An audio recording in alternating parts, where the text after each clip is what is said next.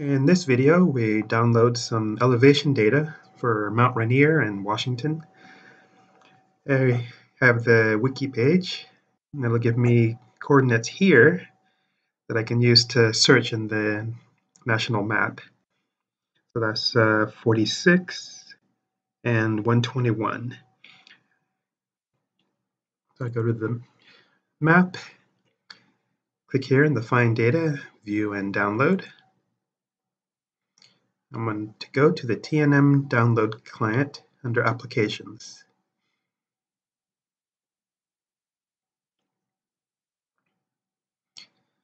And next I come up to the upper center here and click on the Coordinates radio button and stick in the values. As values are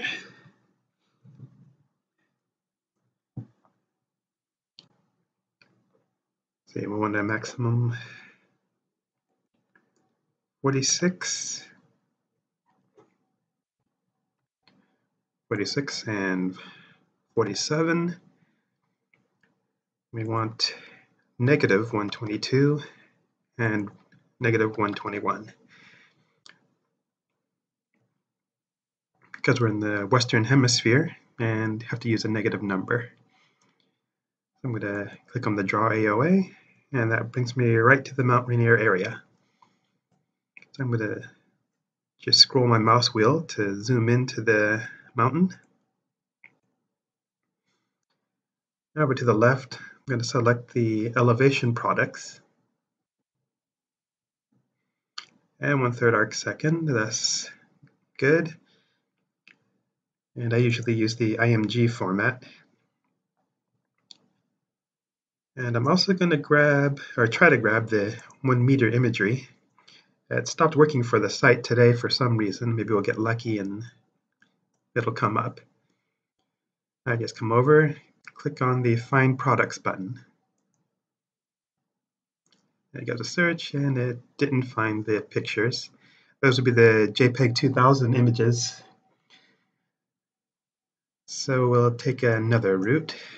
Okay, let's take a look at the elevation. And you can click on these thumbnail button to show where it is. I click there, you can show it here in the map. I'm going to scroll out so you can see the full size of it. And here's Mount Rainier, and I'm going to download this section. Or rather, I've already downloaded it. You can see here it's a 350 megabyte file, and it takes a little bit of time. So the next step I'll take is I'll get rid of that thumbnail. I'm going to go back to the national map. And I'm going to go to the visualization section, the legacy viewer. What I'm going to do here is take a screenshot of the same area and use that as the color map.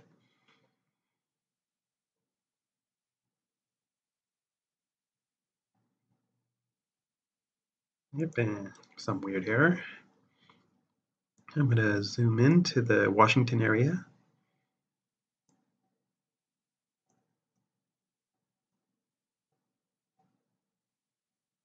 And here's Mount Rainier here.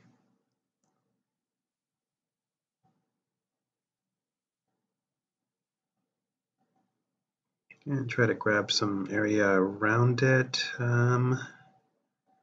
It's going to be a fairly low resolution image, but I'll switch here in the upper right to the imagery, and that'll give me a picture of the area. I think I'll zoom in just a little bit more.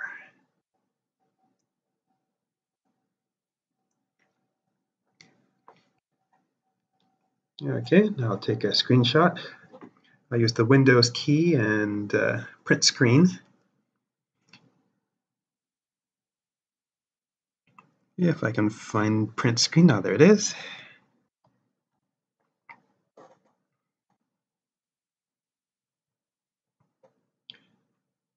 And I'll check in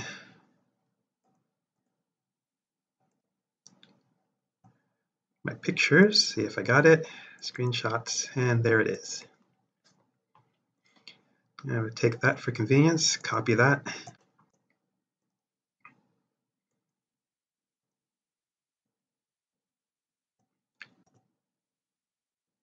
And I'm going to paste it right here in my USGS demo.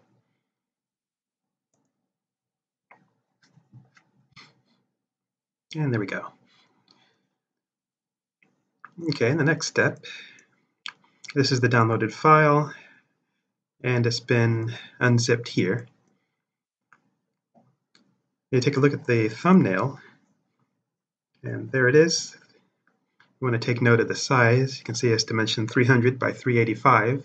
We'll need that to distort it in the compositing software because the IMG file is actually square and not rectangular. Okay, now to convert this into a format that can be read, I'm going to open up the conversion scripts folder. I'm converting from IMG, so I'm going to select IMG source. And I want to use this last one down here, IMG to GeoTIFF. And all you do is you take the IMG file and drag it onto the file right there.